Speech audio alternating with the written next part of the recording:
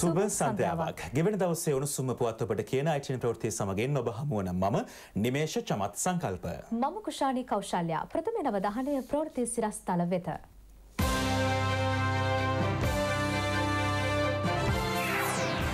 ආරක්ෂක තත්ත්වය 99%ක්ම යහපත්. ජනපතිගෙන් සහතිකයක්. සංවර්ධනයට අයවැයෙන් වෙන් කරන මුදල් නිසි ලෙස වැය කළ යුතුයි. අගමැති පවසයි. තම කම්හල් සේවකයන් ගැන පරීක්ෂණ DIDයට. කුරුණෑකල වෛද්‍යවරයා ගැන රාජිත කී කතාව. තමුන්නාන්සලට ඕක සිංහල වෛද්‍යවරයෙකුට වුණා නම් තමුන්නාන්සලට ඔච්චර අමාරුවක් නැහැ. ඕක මුස්ලිම් වෛද්‍යවරයෙකුට වුණාම බොහොම අමාරුයි. සමහරුයි. බෝම්බ ප්‍රහාර වලින් පසු නේපාලයේ ආරක්ෂාව තර කෙරේ.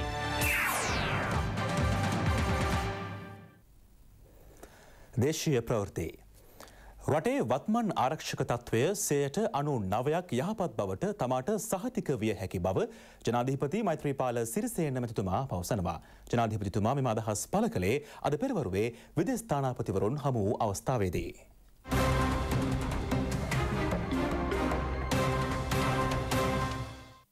එක්සත් රාජධානිය, එක්සත් ජනපදය, කැනඩාව, ජපානය, ජර්මනිය, ඔස්ට්‍රේලියාව සහ යුරෝපා සංගමයට අයත් තානාපතිවරුන් ජනාධිපතිතුමා මුණ ගැසුණේ ජනාධිපති නිල නිවසේදී. එහිදී ජනාධිපතිතුමා අදහස් දක්වමින් තානාපතිවරුන් හමුවේ පැවසුවේ ආරක්ෂක අංශ සහ බුද්ධ්‍යංශ සිදු කළ සාර්ථක මෙහෙයුම් හේතුවෙන් ආරක්ෂක තත්ත්වය යහපත් අතට පත් කර ගැනීමට හැකි වූ බවයි. එහිදී විදේශ බුද්ධ්‍යංශ වලින් මෙරටට ආරක්ෂක අංශවලට ලැබුණු සහයෝගය ජනාධිපතිතුමා ඇගීමට ලක් කළා. ජනාධිපතිතුමා තවදුරටත් සඳහන් කළේ ජාතික ආරක්ෂක වැඩපිළිවෙලේදී සියලු රටවල් ලබා දෙන සහාය මෙන්ම ආර්ථික සංවර්ධනය සඳහා ලබා දෙන සහායද අකණ්ඩව අපේක්ෂා කරන බවයි. පාස්කු ඉරිදා සිදුවීමත් සමග සංචාරකයන් සඳහා පනවා ඇති බාධක කඩිනමින් ඉවත් කර ගැනීමට සහාය වන ලෙසද ජනාධිපතිතුමා තානාපතිවරුන්ගෙන් ඉල්ලීමක් කළා. එහිදී විදේශ තානාපතිවරුන් පැවසුවේ තම රටවල සංචාරකයන් සඳහා පනවා ඇති බාධා කඩිනමින් ඉවත් කිරීමට අවශ්‍ය මැදිහත් වීම සිදු කරන බවයි. ආරක්ෂක මෙහෙයුම් පිළිබඳ මෙහිදී වැඩිදුරටත් අදහස් දැක්වූ ජනාධිපතිතුමා පුද්ගලයන් පුපුරන ද්‍රව්‍ය අවියායුධ අත්අඩංගුවට ගැනීම පිළිබඳ පැහැදිලි කිරීමක් සිදු කළා. අනතුරුව ජනාධිපතිතුමා පැවසුවේ සාහසික ප්‍රහාර යලි ඇති නොවන බව සහතික කිරීම සඳහා ආරක්ෂක සේවාවන්හි ප්‍රතිසංවිධානයක් සිදු කරමින් පවතින බවයි. නව නීති සම්පාදනය සහ නව ආයතන ව්‍යවහයක් ස්ථාපනය කිරීමටද කටයුතු කරගෙන යන බව ජනාධිපතිතුමා සඳහන් කළා.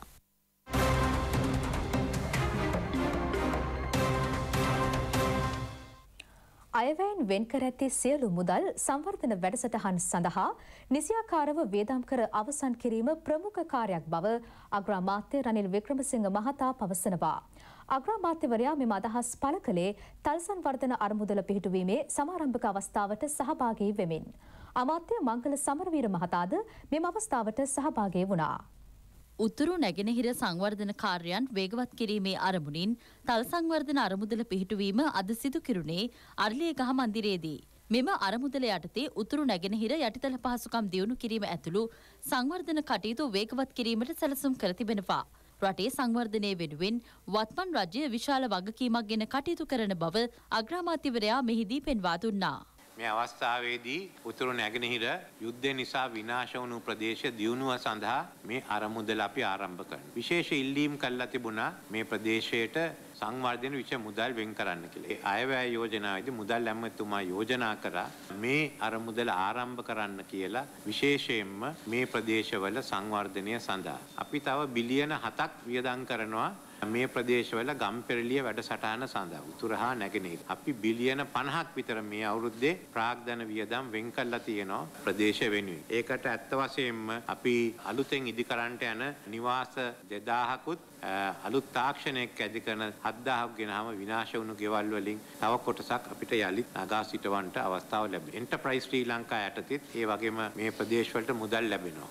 උපායධාරීන් 22000ක් බඳවා ගන්නට අපි ක්‍රියා කරන එකෙන් කොටසක් මේ පළාත් වලටත් ලැබෙනවා. රටේ අනික් පළාත් වල දියුණුව සඳහා මුදල් වෙන් කරලා තියෙනවා. විශාල වැඩ කොටසක් අපි මේ අවුරුද්දේ බාර අරගෙන තියෙනවා. අපේ පළවෙනි කාර්යය තමයි වෙන් කරලා තියෙන මුදල් හැම සතේම වියදම් කරගන්න.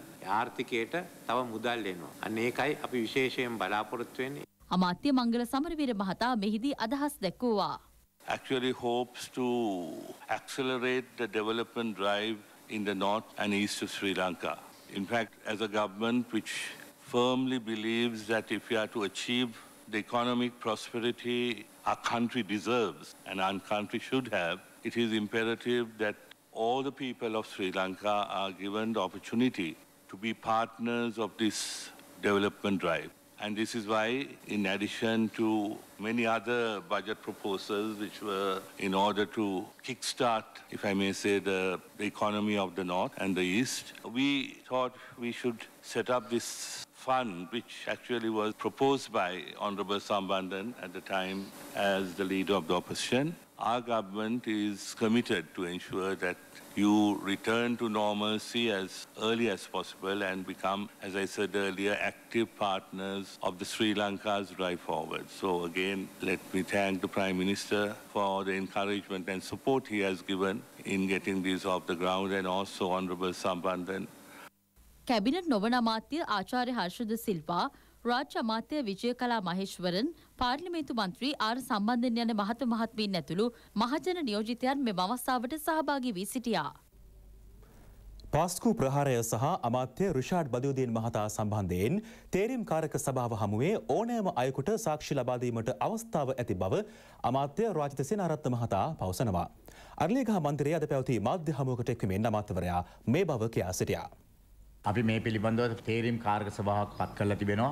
පාර්ලිමේන්තුවේ ඒ තේරීම් කාරක සභාව විවෘත කරන්න අපි ඉල්ලලා තිබෙනවා. මම හිතන්නේ ඒ නිසා මේකේ සියලුම සිදුවෙන දේවල්, මේ සිදුවෙන සියලු සාක්ෂි කටයුතු සියල්ලම බොහෝ විනිවිදකරණයෙන් ජනතාවට බලාගත හැකියි. මෙවැනි පරීක්ෂණ ක්‍රමයක් අපේ රජයේ පැමිණීමට පෙර මේ ලංකාවේ තිබුණේ නැහැ.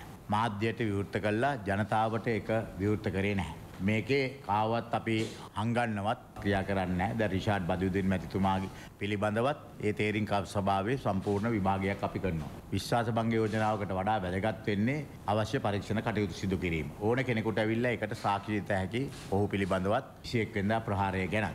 මේ අතර කුරුණෑගල රෝහලේ වෛද්‍යවරයා සම්බන්ධයෙන් සිදු කරන පරීක්ෂණ පිළිබඳ අමාත්‍යවරයා සහ මාධ්‍යවේදීන් අතර සංවාදයක් ඇති වුණා.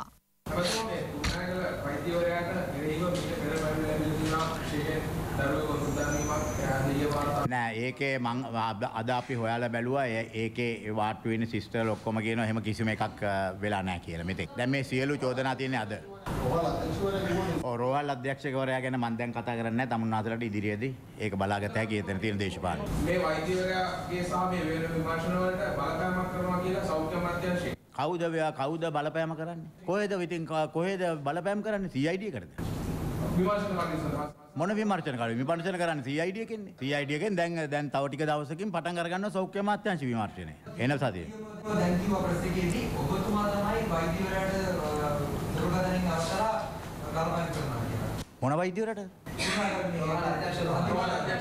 කිසිම දවසක මම කතා කරලා නැහැ. ඔය මිනිස්සයව තමයි අනුරාධපුරයේ ඉඳලා ඔය වෘත්තීය සමිති GMO එකයි ඔක්කොම එක්කව කරලා කිව්වේ එයාව අයින් කරන්නයි කියලා. අනුරාධපුරයෙන්. එහෙම තමයි කුරුණෑගලට ආවේ. ඔබතුමාගේ කතා විලාසයෙන් තේරෙන්නේ මේ කුරුණෑගල රෝහලේ වෛද්‍යවරයා නිවැරදි. නෑ මං කියන්නේ නිවැරදි කියලා. කියන්නේ ඔබතුමාගේ කතා විලාසයෙන් තේරෙනවා වැරදි කියලා. ඒකනේ. නැවත ඔබතුමා කුරුණෑගල ශික්ෂණ රෝහලේ අධ්‍යක්ෂතුමා ඇතුළු කාර්ය මණ්ඩලයට මේ මාධ්‍ය සාකච්ඡාවට යොමුවාමේ විමර්ශනයක් කළ ස්ථාන මාරු කරන්න මොකද සැලසුම් කරන්නේ? කවුරුවක්වත් මේ ස්ථාන මාරු කරන්න නෙවෙයි, ඒක ලේකම්තුමා කරයි. ඒකටනේ ලේකම්වරු ඉන්නේ. මම ඕනේ නෑනේ ඕවා කරන්න. විනය පරීක්ෂණ. සමහර කට්ටියට හිත සන්තෝෂ වුණා. තමුන්නාසේ වගේ කට්ටිය. නැත්නම් මොකද? තමුන්නාසේලාට ඕක සිංහල වෛද්‍යවරයෙකුට වුණා නම් තමුන්නාසේට ඔච්චර අමාරුවක් නෑ. ඕක මුස්ලිම් වෛද්‍යවරයෙකුට වුණා නම් බොහොම අමාරුයි සමහරුන්ට. තමුන්නාසේ. ඔව් ඉතින් ඒ අඬන අම්මලාගේ දැන් ටෙස්ට් එක කරලා බලත හැකිනේ. තමුන්නාසේ කලබල වෙන්න එපා. ඒකට තියෙන ටෙස්ට් හොඳේ. ඒකට විමර්ශනය කරනවා. ඒක කරන්නේ ඕගොල්ලෝ නෙවෙයි. අන්න ඒක මතක තියාගන්න. ඕන එක්කෙනෙකුට අයිතිය තියෙනවා මේ වගේ දෙයක් මතු කරන්න. මේ වගේ අවස්ථාවක. ඕන කෙනෙකුට සැක හිතෙනවා. මටත් එවැනි සැකේ හිතෙනවානේ. එතකොට මටත් තියෙනවා අයිතියක් ඒක මතු කරන්න. සැකේ තියාගෙන ඔළුවේ තියාගෙන ඉන්නේ නැහනේ කවුරුවක්වත්. මිනිස්සුයෝ නෙමෙයි. කුරුණෑගල මහරෝහලේ වෛද්‍යවරයා වරදක් සිදු කර ඇතනම් වහාම දඩුවම් ලබා දිය යුතු බව පුරවැසි සංවිධාන එකමුතුව පවසනවා. එම එකමුතුවේ කැදොම්කරු සමන් රත්නප්‍රිය මහතා ප්‍රකාශ කළේ මෙම සිද්ධිය සම්බන්ධයෙන් සෞඛ්‍ය අමාත්‍යාංශය විධිමත් පරීක්ෂණයක් සිදු කළ යුතු බවයි. වෛද්‍යවරයා සම්බන්ධ චෝදනා කුමන්ත්‍රණයක් විය හැකි බවද ඔහු වැඩිදුරටත් ප්‍රකාශ කළා. සත්කමක් කරනකොට සාමාන්‍ය ශල්‍යාගාරයක 25ක් 30ක කාර්ය මණ්ඩලයක් ඉන්නවා. ශල්‍ය කර්මය කරන එක්කෝ ශල්‍ය වෛද්‍යවරයා, එහෙම නැත්නම් කාන්තාවකින් පැත්තේ නම් ප්‍රසව හා නාරි රෝග විශේෂඥ වෛද්‍යවරයා. සිහි නැති කරන විශේෂඥ වෛද්‍යවරයෙක් ඉන්නවා. සාමාන්‍ය වෛද්‍යවරුත් ඉන්නවා. ශල්‍ය කර්මය කරන විශේෂඥ වෛද්‍යවරයාට සහයෝගය දෙන්න තව වෛද්‍යවරු කෙනෙක් දෙන්නෙක් ඉන්නවා. ඔය කවුරු හිටියත් සියලු උපකරණ දෙන්න නර්ස් කෙනෙක් ඉන්නවා. එයා තමයි ශල්‍ය කර්මයට සපෝට් කරන්නේ. එතකොට සීස ශල්‍ය කර්මයක් කරන කෙනෙකුට වඳ සත්කමක් කරන එකක් ඉල්ලුවොත් එහෙම එයා කවදාවත් දෙන්නේ නැහැ. සීස ශල්‍ය කර්මයකට අවශ්‍ය බඩු ලේඛනය වෙනම පැක් කරලා වන්දීකృత කරලා වෙනම පැක් එකක් විදියට තියෙනවා. වඳ සත්කමක් කරන්න අවශ්‍ය පැක් එක වෙනම පැක් කරලා වන්දීකృత කරලා තියෙන්නේ. ශල්‍ය කර්මයකදී LRT එකක් කියන එක ලියලා ඒකට අවසර අරගෙන රෝගියාගෙන් සහ ඥාතීන්ගෙන් ශල්‍ය කර්මයේ සූදානම් වෙනකොට තමයි LRT එකට අදාළ පැක් එක ශල්‍ය කර්මයට අදාළ ඒ බෙඩ් එකට අරන් එන්නේ. එතකොට ඉතාල පැහැදිලි සීසේරියන් එකක් කරනකොට LRT එකක් කරන්න බෑ. LRT එකක් කරනවා කියන්නේ බැලෝපියන් ටියුබ් කපන්න. කපලා මහන්න. කපනකොටම දන්නවා වටේ ඉන්න කට්ටිය මොනවද මේ කපන්නේ කියලා. ඊළඟට තියෙන චෝදනාවක් තමයි බැලෝපියන් ටියුබ් වලට පෝසොස් දෙකක් දාලා පළල් කරලා තිබ්බොත් ඒකේ ක්‍රියාකාරීත්වය නැති වෙනවා කියන්නේ. අවම විනාඩි 20ක්වත් තියන්න ඕනේ කියන එක තමයි විශේෂඥ මතය. එතකොට සීසේරියන් සත්කමක් කරන වෛද්‍යවරයා බැලෝපියන් ටියුබ් එකට පෝසොස් දෙකක් දාලා විනාඩි 20ක් අල්ලන් ඉන්නකොට මේක මේ ඇස් අන්ධ මිනිස්සු නෙමෙයි වටේ ඉන්නේ. දැන් අම්මලා 10ක් 15ක් 20ක් 30ක් එන්න පුළුවන් පොලිමේ. 100ක් එන්නත් පුළුවන්. අපි දැක්කනේ මේවා සැලසුම් කරන්නත් පුළුවන් නේ. පාසල් පටන් ගන්නකෝ පටන් ගන්න නැහැ. ආරක්ෂාව තහවුරු කළ හමුදාපතිවරයෙක් ගියොත් යන්නේ නැහැ. අතින් අල්ලගෙන යනකොට යනවා. එහෙම වෙන්න පුළුවන් මේ සමාජයේ තවත්. අම්මලටත් එහෙම වෙන්න පුළුවන්. චෝදනා කරනකොට දැනගෙන කියන්න ඕනේ ඉතාම නරක බරපතල ප්‍රශ්නයක්. වැල්ලම්පිටිය තඹ කර්මාන්ත ශාලාවේ සිද්ධිය සම්බන්ධයෙන් සැකපිට අත්අඩංගුවටගෙන අපමත මුදා හැර සිටි සැකකරුවන් 9 දෙනා අධිකරණයේ අද පෙනී සිටියා. ඔවුන්ට ප්‍රකාශ ලබා දීමට ඉදිරි දිනවල ත්‍රස්ත විමර්ශන කොට්ටාසේ පෙනී සිටින ලෙස එහිදී නියෝග කරනු බව පොලිස් මාධ්‍ය ප්‍රකාශක පොලිස් අධිකාරී රුවන් ගුණසේකර මහතා ප්‍රකාශ කළා. වැල්ලම්පිටිය තඹ කර්මාන්ත ශාලාවේ සේවය කළ දැනට අපමත සිටින සැකකරුවන් 9 දෙනා සම්බන්ධයෙන් වැඩිදුර විමර්ශන පැවැත්වීම සඳහා ත්‍රස්තවාදී විමර්ශන කොට්ටාසය වෙත වැඩිදුර විමර්ශන බාර දීමට කටයුතු කර තිබෙනවා. ඒ අනුව අද දින කොළඹ අංක 2 ගරු මහේස්ත්‍රාත් අධිකරණය වෙත වැඩිදුර වාර්තාවක් ඉදිරිපත් කරමින් ඒ පිළිබඳව කරුණු වාර්තා කළා. ඒ අනුව දැනට අපමත සිටින මේ සැකකරුවන් 9 දෙනා විමර්ශන කාර්ය සඳහා ත්‍රස්තවාදී විමර්ශන කොට්ටාසය වෙත ගෙන්වා ගැනීම සඳහාත් අද ගරු අධිකරණයෙන් ත්‍රස්තවාදී විමර්ශන කොට්ටාසය විසින් නියෝගයක් ලබාගෙන තිබෙනවා. සිද්ධියට අදාළව දැනට එක් සැකකරුවෙක් රක්ෂිත බන්ධනාගාර ගතව සිටිනවා. රක්ෂිත බන්ධනාගාර ගතව සිටින එම සැකකරු ජුනි මාස 10 දින දක්වා තවදුරටත් රක්ෂිත බන්ධනාගාර ගත කරනු ලැබුවා. සමාජ ජාල මාධ්‍ය භාවිතයේදී වැඩි වගකීමෙන් කටයුතු කරන ලෙසයි පොලිස් මාධ්‍ය ප්‍රකාශකවරයා මෙහිදී යලිත් අවධාරණය කළේ. සමාජ මාධ්‍ය ජාලා පරිහරණය කිරීමේදී වැඩි අවධානයකින් ක්‍රියා කරන්න කියලා ඉල්ලා සිටිනවා. එයට හේතුව වෙන්නේ ඉතා පැරණි සිදුවීම් වර්තමානයේ සිදුවන සිදුවීම් ලෙස හුවා දක්වමින් සමාජ මාධ්‍ය ජාලා වෙත මුදා හරින සිද්ධීන් කීපයක්ම මේ වන විට වාර්තා වෙලා තිබෙනවා. ජාතීන් අතර අසමගිය වෛරය ඇති කිරීමේ අදහසින් එවැනි පැරණි සිද්ධීන් වර්තමානයේ සමාජ මාධ්‍ය වෙත මුදා හරින සිද්ධීන් එබැවින් සමාජ මාධ්‍ය ජාලා පරිහරණය කිරීමේදී ඒ පිළිබඳව අවධානයකින් කටයුතු කරන්න කියලා ඉල්ලා සිටිනවා. නැවතත් දේශීය පුවත්. පිවිතුරු හෙළවුරුමේ නියෝජ්‍ය නායක මදුමාතව අරවින්ද ඇතුළු තිදෙනෙකුගේ විදේශ ගමන් වළක්වමින් තහනම් නියෝගයක් මිනුවන්ගොඩ මහේස්ත්‍රාත්වරයා නිකුත් කර තිබෙනවා. මිනුවන්ගොඩ නගරයේ ඉකුත් 13 වෙනිදා රාත්‍රියේ සිදු වූ ප්‍රචණ්ඩකාරී සිද්ධීන් වලට සම්බන්ධව සැකපිටයි මෙම නියෝගය නිකුත් කර ඇත්තේ. ඒ අනුව මිනුවන්ගොඩ මහේස්ත්‍රාත් කේසර සී.ඒ. සමරදිවාකර මහතා ආගමන විගමන පාලක ජනරාල්වරයා වෙත මෙම නියෝගය නිකුත් කර තිබෙනවා. ඒ අනුව පිවිතුරු හෙළවුරුමේ නියෝජ්‍ය නායක මදුමාධව අරවින්ද මිනුවන්ගොඩ පොල්වත්තේ පදිංචි කේ.පී. අතුල දයාරත්න හීනටියන ගුරුගම පදිංචි කේ. රුවන් උපේන්ද්‍ර යන තිදෙනාටයි විදේශගත වීම තානම් කර තිබෙන්නේ. බුද්ධ්‍යංශ නිලධාරීන් විශ්වාසවන්ත පුද්ගලයන් ලබා දුන් තොරතුරු සහ CCTV දර්ශන උපයෝගී කර ගනිමින් පොලිසියේ විශේෂ විමර්ශන කණ්ඩායම් කීපයක් මිනුවන්ගොඩ ප්‍රචණ්ඩකාරී සිද්ධීන් වලට සම්බන්ධ 15 දෙනෙකු හඳුනාගෙන ඇති බවද අධිකරණයේ හමුවේ පොලිසිය සඳහන් කළා. ඔවුන් අත්අඩංගුවට ගැනීමට වැඩිදුර විමර්ශන ක්‍රියාත්මකයි. අද කුමන චෝදනා නැගුවත් මඩකලපුවේ විශ්වවිද්‍යාලයක් ඉදිකිරීමට පසුගිය රජය සමයේ වෘත්තීය පුහුණු අමාත්‍යවරයා අනුමැතිය ලබා දී ඇති බව පාර්ලිමේන්තු මන්ත්‍රී විජිත හේරත් මහතා පවසනවා. ඒ මහතා මෙම අදහස් පළ කළේ පැලවත්ත ජනතා විමුක්ති පෙරමුණ ප්‍රධාන කාර්යාලයේ පැවති මාධ්‍ය හමුවකදී. මඩකලපුව විශ්වවිද්‍යාලය ආරම්භ කරන්න අනුබල දීම පිළිබඳවත් බරපතල වැරද්දක් තියෙනවා. මේ ගිවිසුම අත්සන් කරනු ලබන්නේ 2013 අගෝස්තු 15 වෙනිදා. ඒතර මේ ගිවිසුම අත්සන් කරනු ලබන්නේ චෝදනා කරන අයගේ කට්ටිය තමයි. ඩලස් සලහප්පෙරුම් වෘත්තීය පුහුණු අමාත්‍ය 2013 හිටපු මේ අත්සන් කරන්නේ හිස්බුල්ලා මන්ත්‍රීවරයා. ඒතර මේ හීරාස් ෆවුන්ඩේෂන් එක තෘතීය පුහුණු ඇමතිවරයා විදිහටත් මේ ගිවිසුම අත්සන් කළා තමයි ඒ කටයුත්ත පටන් ගන්න. වෘත්තීය පුහුණු අධිකාරියෙන් එපා කියද්දිත් මේ අමාත්‍යවරයා රටේම ආයතන 25ක් ස්ථාපිත කරද්දී මෙතන ආයතන ස්ථාපිත කරනවා. ඒකට අදාළව ඉඩම් ලබා දෙන්නේ මහවැලි අධිකාරී. මේ කටයුත්තේ බරපතල වැරද්දක් කරලා තියෙනවා. වැරද්ද කරලා තියෙන්නේ හිටපු මහවැලි ඇමති, හිටපු වෘත්තීය පුහුණු ඇමතිවරයා. අමාත්‍ය ගාමිණී ජයවික්‍රම පෙරේරා මහතා මහා නාය මිහිවරුන් බෑදුටුවා. ඉන් අනතුරුව මාධ්‍ය වෙත අදහස් දැක්වූ අමාත්‍යවරයා කියා සිටියේ භික්ෂු රක්ෂණාවරණ වැඩපිළිවෙල කඩිනමින් ක්‍රියාත්මක කිරීම අරමුණ බවයි. අමාත්‍ය ගාමිණී ජයවික්‍රම පෙරේරා මහතා මල්වතු පාර්ශවයේ මහානායක අතිපූජ්‍ය තිබ්බටුවාවේ ශ්‍රී සුමංගල ස්වාමීන් වහන්සේ බැහැදුටුවා.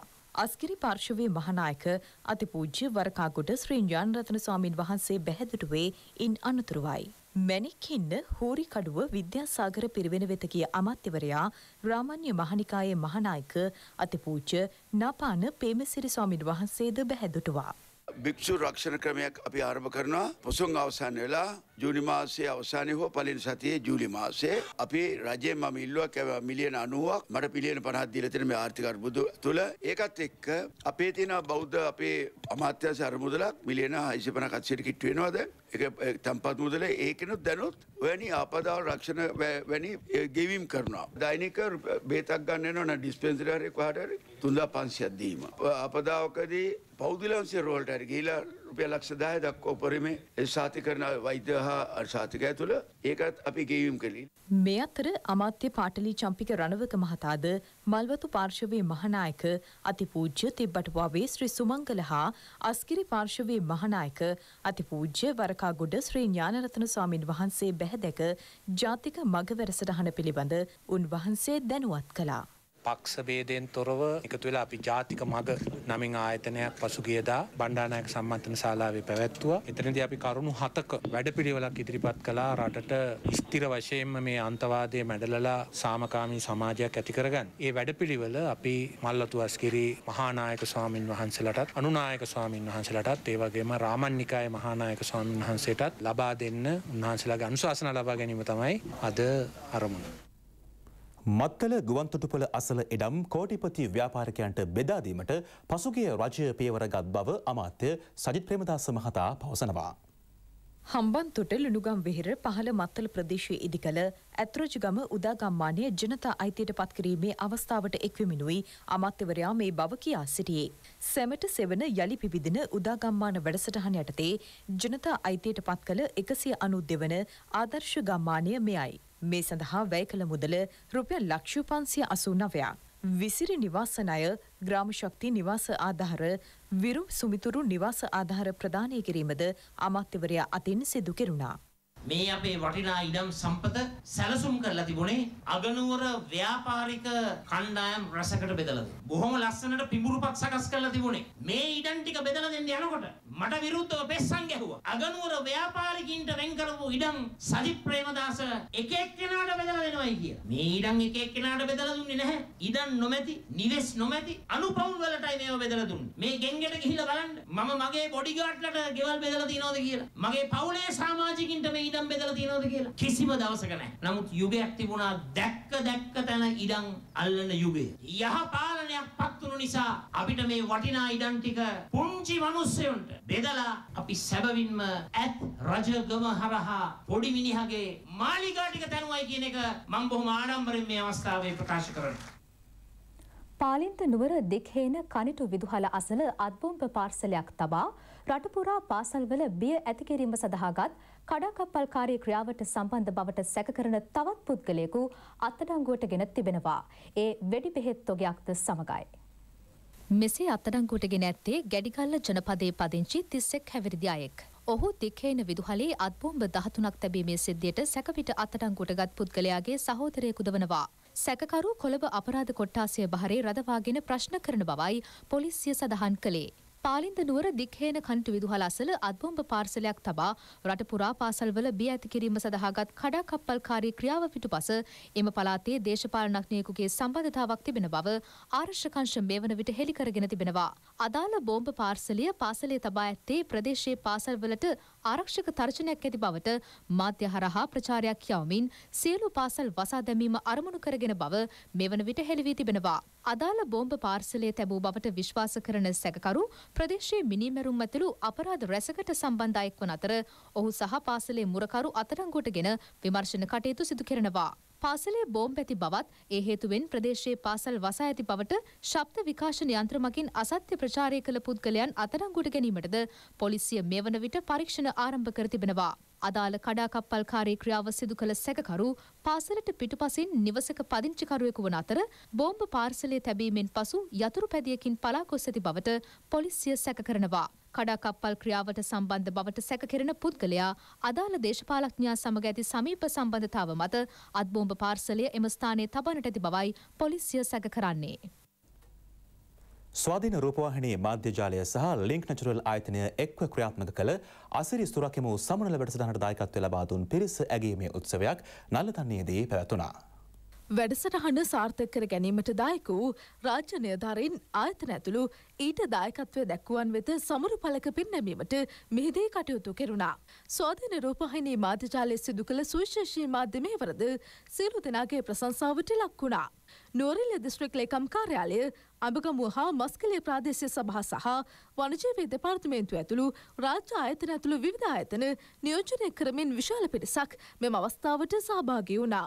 ස්වාධීන රූපවාහිනී මාධ්‍ය ජාලයේ සහකාර කළමනාකරු ප්‍රවර්තන සමන්ත රත්නායක සහ ලින්ක් නැචරල් ආයතනයේ නියෝජනය කරමින් ප්‍රියන්ත කොළොන්නෝ යන මහත්වරුන් ඇතුළු පිරිසක් මෙම අවස්ථාවට එක්ව සිටියා.